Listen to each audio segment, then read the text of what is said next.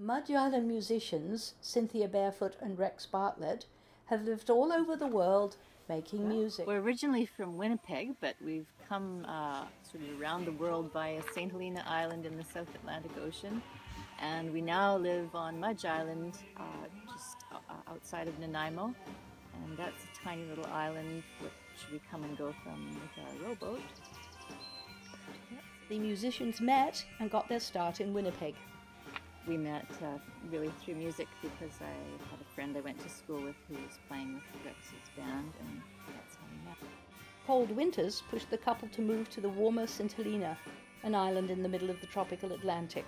And we ended up buying a house there without any information really about anything, and a house with no electricity and no plumbing, and out in the country overlooking the house where Napoleon died.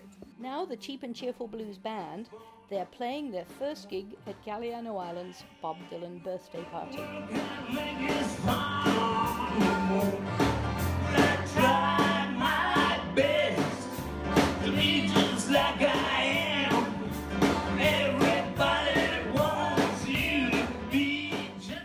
Rex and Cynthia are ready to play music full-time, but they find that the scene is different. And I think there's been this sort of sea change in what people do, and live music is really hurting.